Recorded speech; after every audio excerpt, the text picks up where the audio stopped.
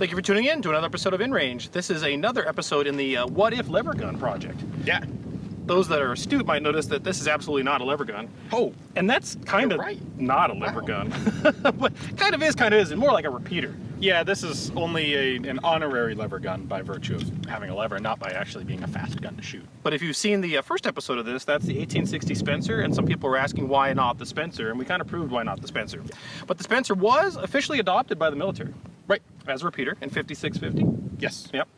At the end of the Civil War, the U.S. cavalry continued to use the 1865 pattern Spencer as its standard rifle. Yep. And it held 7 rounds in a tube in the buttstock, yep, and was ostensibly a repeater that you'd have to cock the hammer, run the lever, cycle the hammer, and then fire the gun. You know, one of the advantages of this as a cavalry carbine is the fact that because the magazine's in the buttstock, you could shorten the barrel quite a lot and not lose any magazine capacity. Nope. With the other lever actions that we're going to look at, the Winchesters, the Henrys, if you shorten the barrel, you also reduce the magazine capacity. That's true, although the carbine versions of those lever guns still had 10 rounds, which was 3 more than 7. However, they were also far less powerful. True. Yeah. But the real fighting gun of the time was the 1873 Trapdoor rifle. Right. Today we have a carbine, and the reason we have a carbine is to compare carbines against carbines. And there's other reasons to talk about that as well. The 5650 cartridge, the 5656 when it first came out, was kind of an intermediate cartridge. Yeah, it was definitely a step up over pistol rounds at the time, but it was also definitely a step down from proper rifle cartridges. So the primary fighting cartridge of the time was the 4570. Right. Still around today, still popular today. It's still a very powerful, potent cartridge. It was chambered in a number of different chamberings. They had the 4570-500, which was typically the rifle load, and that was a 500 grain bullet. Right. It was a very, very potent cartridge. What you've got here with this designation is bullet diameter, 45, powder charge in grains, 70, and then bullet weight in grains, 500. Right. But that turned out to be a little too harsh for a lot of people. Especially in a carbine. And remember, back in those days, the amount of ammunition that were provided to these guys to actually train with was extremely minimal. Like one. Yeah, seriously, there are instances of which they had like 1 round to train with in the field. So they'd be issued this much ammunition for their fighting force, and you have like 3 rounds for training. No joke. Yeah. In fact, this is part of why Gatling guns didn't see greater use in the American cavalry in the West, is they had no ammunition for them. Yep. And that does play into one of the questions we have to ask during the What If lever gun project, because the lever gun increases the rate of fire, it doesn't decrease it. Right. And supply and demand and all that is one of the things that have to be considered, but that's not what we're talking about here. We're talking about the mechanical capabilities of the gun and what they could have brought to the battlefield. Right. So in the carbine load, the 4570-500 is beyond teeth-shattering to fire. It is awful. It's awful in a rifle, and it's awful in a carbine, and marksmanship across the board suffered as a result. Yeah. So they landed up down charging the cartridge to a 45-55-405. So it's a 45 caliber projectile, 55 grains of powder, and a 405 grain bullet. Diminishes the actual recoil dramatically. Obviously, it diminishes the range to some degree, but firing that in the carbine turned out to be a far more palatable experience. Right. It was also so much more palatable that it actually landed up becoming sort of de facto and definitive, and most guys just wanted 45-55, and even in their rifles, because that 45-70 was just awful. And if you have mediocre to poor training, you're actually going to be more effective with the weaker cartridge because you're much more likely to hit something instead of developing this horrendous flinch that means that you never hit your target at all. So what we have today is we have a replica 1860 Spencer, chambered in the 5650 centerfire. This is a original. This is now an 1884. 1884 has a little bit slightly different rear sight. It does have a modified front sight. Someone in the past, this gun's been around for a long, long time. Someone put a little bead sight on here. This does not change this test. This is just a little bead sight. But this is an original 1884 carbine. You can actually see the date on there. And what we're going to do is put these against each other, because this was the standard fighting rifle, but that was a repeater. Why were there not more of those than these? And one of the interesting questions is, coming out of the Civil War, the cavalry adopted these. Yes. And then they changed. They dropped this and went back to a single-shot carbine. So what we're going to hope to find out today, and I honestly don't know what the answer is maybe come at least to a little taste of why did that happen? Yeah. And so we have a couple different things we're going to do. You have 7 rounds in yours, and I've got, of course, 1 round in mine.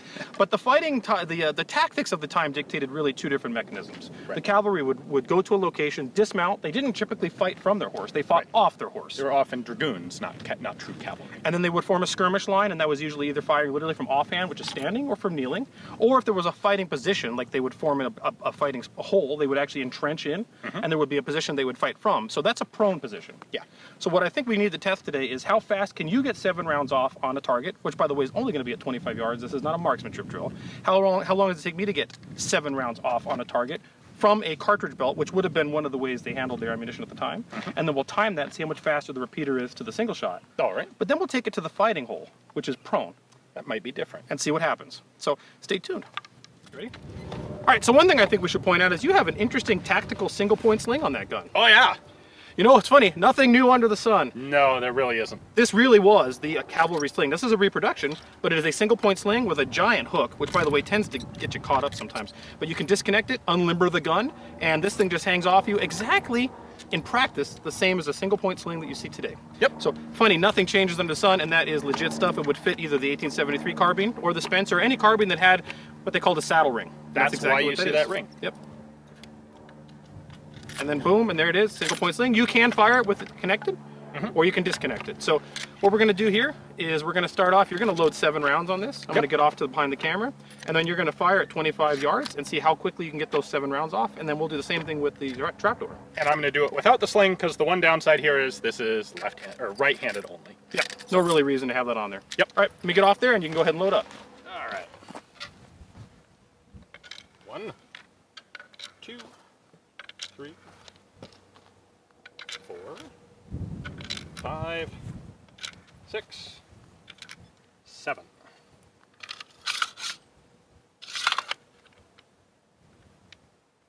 There we go. All right, Ian, you've got 7 rounds and you're repeating 1860 Spencer. I've got a timer here. Go ahead and make it to low ready. All right, and I'm starting with the gun completely empty. Yes, just like I will with the trapdoor. Are you ready? Right. Stand by.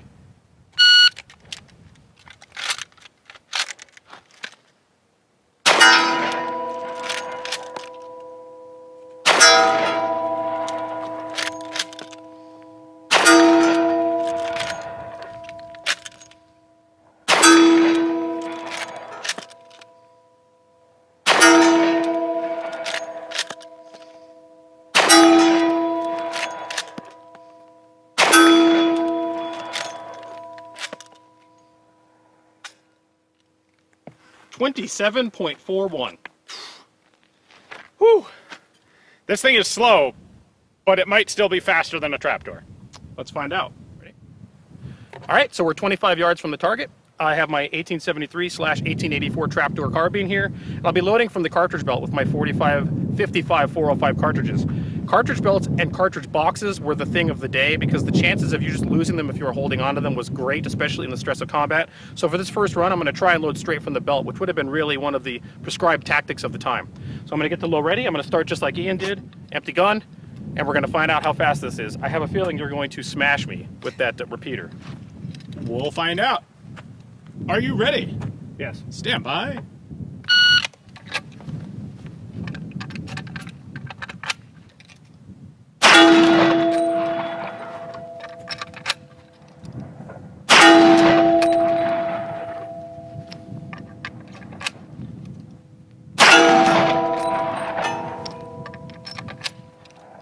That's 4, right? That's 4.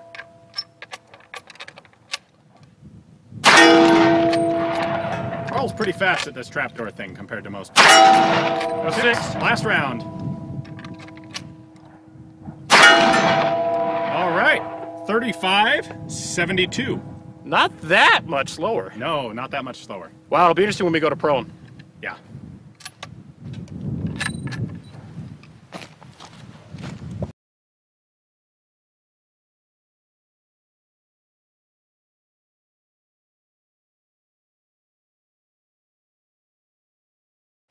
All right, so here was what we got going on. We're at 25 yards, and this is going to be from a prone fighting position. Normally this would be an entrenched position that you dug in from, but in reality, of course, we're just simulating that with this box and this little rest. But with the Spencer, you would start pretty much with the 7 rounds already in the magazine. We're just showing, Ian, go ahead and load up here. With the Trapdoor carbine, there's a different manual of arms that I'm going to describe when I get to my position. So we're going to do this on the timer. And again, this is 7 rounds, 7 hits at 25 yards from a fighting position. All right, Ian, are you ready? Ready. Stand by.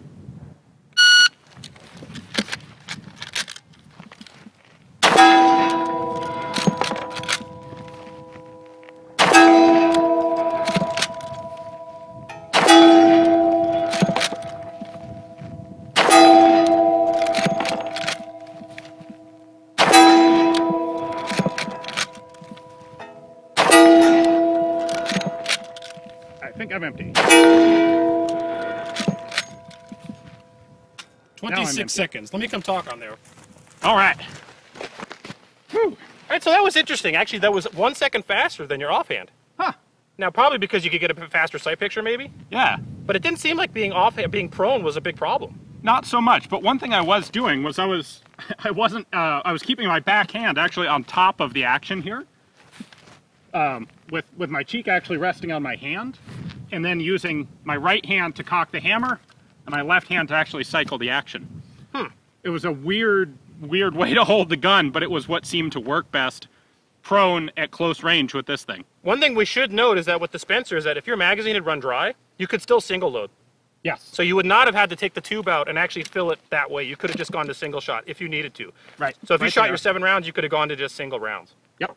So interesting advantage. Let's go ahead and get to the trapdoor. All right. All right, so now I'm in my entrenched fighting position. I've already used my stupid little bayonet shovel thing to dig a hole. That's the topic for another day. We've got our firing position. So the actual manual of arms at the time was to actually leave your ammunition out near you. You were not supposed to be dynamic. This was a static fighting hole. So you'd put the ammunition to your side. You might even take off your belt or your cartridge belt and just leave it here, or even leave loose ammunition near you. So I'm going to go ahead and take the belt off, which is always a trick. And I'm going to set that over here to the side. And to make things a little faster on myself, I'm actually going to just go ahead and take 7 rounds and lay them out. This is not wrong based on the doctrine of the time. And in fact, the cartridge boxes were sort of designed to do this. You'd set them there and there'd be like a little tray of ammunition. I don't have that, so I'm just going to have some loose ammunition on the ground here. That's what we got here. 1, 2, 3, 4, 5, 6, 7. So we got 7 rounds loose.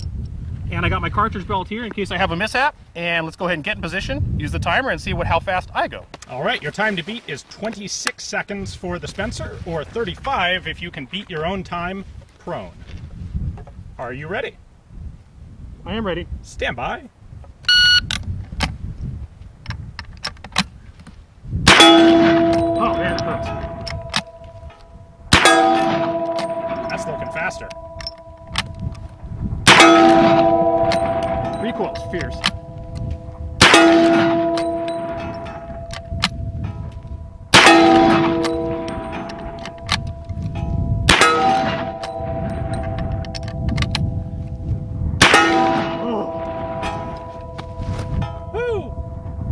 What it is? What's the time? You sure you want to know? Yes. 27:54. 27:54. I'm only 1 second away from your Spencer run. Yeah. This is getting interesting.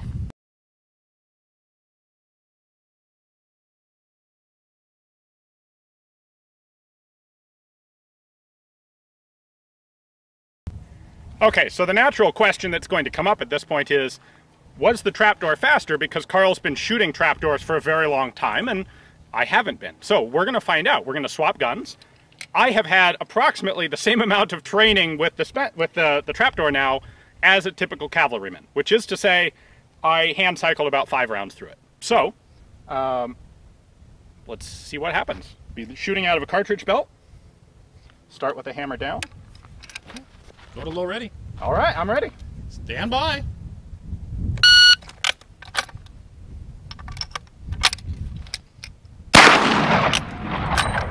That's not a good way to start. Let's try actually hitting.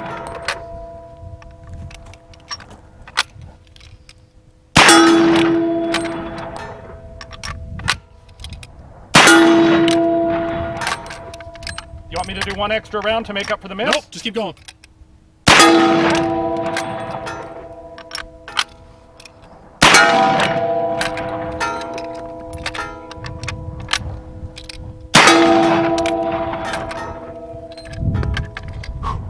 $37.50. So I'm a little slower than you. So training does matter because the repeater was easier for you with less training. Not that much easier though. Your time was 35 with the trapdoor. Oh, good point. Standing. Yeah, it was. So skill plays a factor, but not a huge one in this experiment. Fascinating. All right, let's see how you do with the Spencer. All right.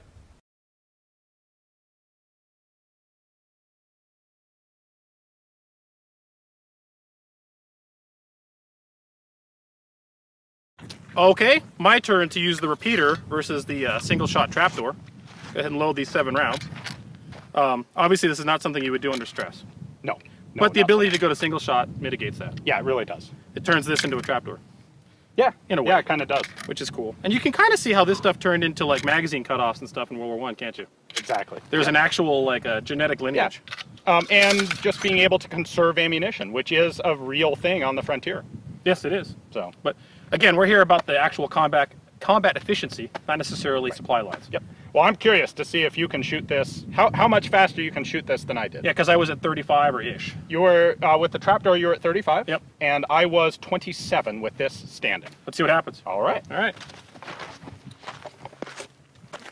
Are you ready? I am ready. Stand by.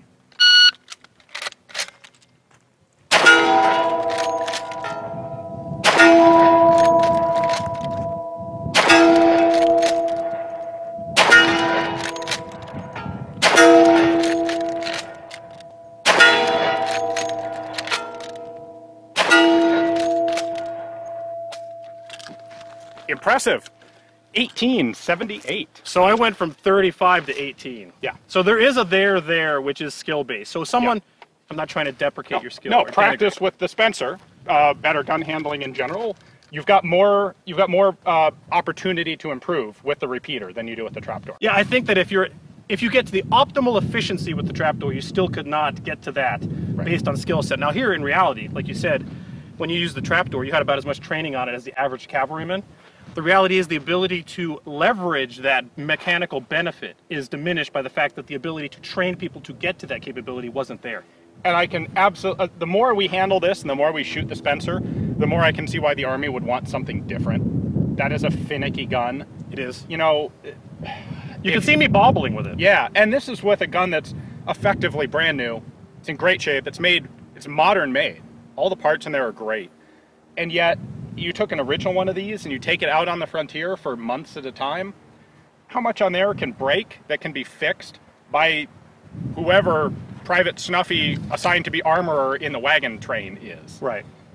You know, boy, because it doesn't matter how much faster it is. If it breaks and now it doesn't work, you're better off with a single shot. You know, we kind of see something here that's similar to the AK versus the AR in one way. Yeah. An AK, pretty much, if something malfunctions, pull the magazine, run the action, put in the magazine, charge the gun. Yeah. With the Trapdoor Springfield, there's only really couple states. Empty, loaded, or a cartridge did not extract. Yeah. Now, people are going to say, oh, but the cartridges frequently did not extract. That's not as big of an issue as people have made it out to be. Well, it's also not true so much. Yeah. There is a kernel of truth to that, but it's vastly overstated. Yep. And largely the extraction, so if we look at Little Bighorn, Greasy Grass, there was some archaeological work done there that found that not nearly as many cartridges that showed knife marks, like where you had to pull out your knife and pry the case out. And the ones that they did find, a lot of them were actually 45-70 cases fired in 50-70 carbines.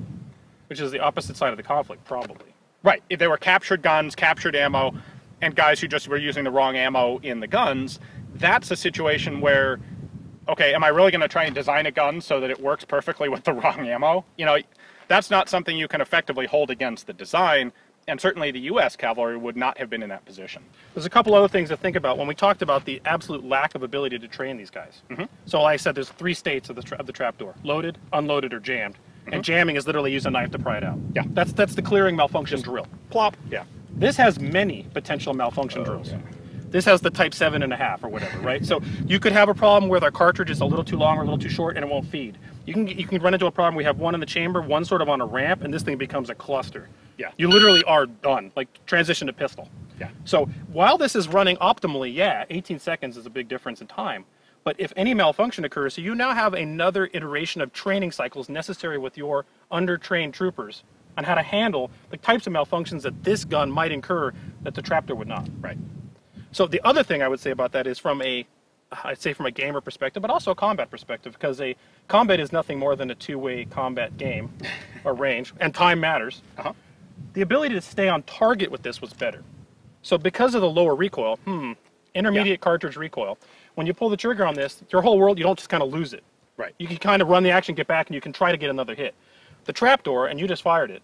Once you fire that gun, there's a lot going on there. It's with the cavalry loads, with the 45-55 loads, the recoil's not bad standing, although it's pretty harsh prone. but you absolutely get a lot more jump, and you definitely have to reacquire your target in a way that you don't with this. Not as much. So that's. But again, the training, the issues that come around with that are a whole other thing. Yeah. You know, another thing people are going to bring up watching this video is, well, what about gaming it, where you put rounds between your fingers and rounds between these fingers? We can try that. Maybe we'll do that for the end after the credits. But I'm going to go ahead and tell you that if you were a sergeant in the field and you saw your troopers doing that, have a feeling they're going to whack you with a ruler a little bit. Because that is going to result in cartridges dropped on the ground. It is. It's something you can do. It's kind of a gee whiz thing, but it's not something that you would have really seen in practice. Exhibition shooting. Exactly. Yeah. And maybe at a match or something like that, but in combat, the chances of more of those rounds being in the deck than in the gun are high. And in fact, many of these battlefields we look at today, the amount of just lost ammunition strewn about, just from even just trying to single load, is immense. Lots of live cartridges all over greasy grass or other similar battlefields. Stress goes up, stuff gets dropped. We'd see the same thing today if guys were loading magazines from boxes of loose ammo while in combat. Right, while taking heat. Yeah. That same exact situation. I kind of think this is pretty conclusive. I think the reality is here that when you compare the Spencer to the Henry was overwhelmingly effective. Yeah. When you compare this to the Trapdoor, this gets much more dubious. It does, but I think it's very easy to see now why the cavalry was willing to go back to the Trapdoor. In fact, it's not. A lot of people would look at that and say it's such an obviously idiotic change, but it really isn't. I think it's a change you may or may not necessarily agree with, but there were reasons for it, and they're justifiable reasons. I'm going to say something I would almost never say. I think in this instance, they made the right call. Yeah, I think they really did. When you're on the frontier, you need a gun that's just going to work. Yep. You need supply lines, and the power of it a little bit better. That's not the end of the world. And boy, you know, there is a lot of. We treat our military very respectfully today. That was not the case 150 years ago. Soldiering back then was bottom of the bunk. Yeah, you joined the Army because you couldn't get a job doing anything else. You were a criminal and no one else would have you. I mean, the Army was not a particularly respectable career in the 1870s, 1880s. There definitely were people that were. Oh, sure. Let's not paint the broad brush. However, if you were sent off to fight on the frontier, there was a good chance you may not have been optimal. Not cream of the crop. For some reason. Yeah. And that, you know, this is a horrible thing, but here's the truth of it. The reality is, where did you see the Buffalo soldiers being deployed? Out in the frontier. Yeah. Because they were, not because they were lesser, but because they were considered lesser. Yeah. Same exact mindset. Yep. So the amount of training, all that stuff goes into that. So even if you have good guys in the Army, which there certainly were some of, the Army has to plan around lowest common denominator. Yep. And the lowest common denominator in the 1880s in the U.S. cavalry was pretty low. If you were to send me off and you said you have to take the Spencer or that Trapdoor, and you have to live for a month out in the desert with one of those two guns, personally, I'd take the Trapdoor. Yeah, me too. I would take the Trapdoor. But if you said, do you want the Trapdoor or the Henry? I'd take the Henry. Probably. If you upped it from the Henry to like the 66, then I'd be with you. I think as you guys continue to watch the What If Lever Gun project, it's going to be really interesting because we're going to touch on the idea of combined arms. Yeah. And we're going to have single shots along with DMRs, along with lever guns. And if you employed them together as a unit, that's where things get really interesting. Yes, it is. So stay tuned for future lever gun projects. Guys, if you like this kind of stuff, please consider supporting us on Patreon. It is Patreon only that keeps InRange alive. We are completely crowdfunded, no monetization from anywhere else. It's you, the viewer, that keeps stuff like this on the internet. We're entirely decentralized. You can find all of our distribution points at InRange.tv. Stay tuned after the credits to watch me screw up trying to game my single-shot Trapdoor.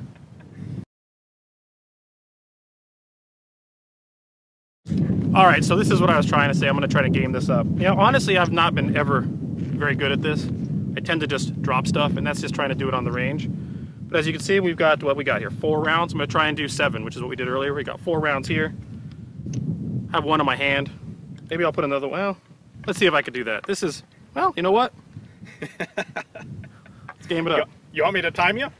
Yeah. All right. Lead in my mouth. Lead. Yummy. All right, so I've got 4, 5, 6, and 1 from the belt. I'm probably going to drop them all. It's going to be hilarious. So let's go ahead and give it a whirl. All right, are you ready? Yeah. Stand by.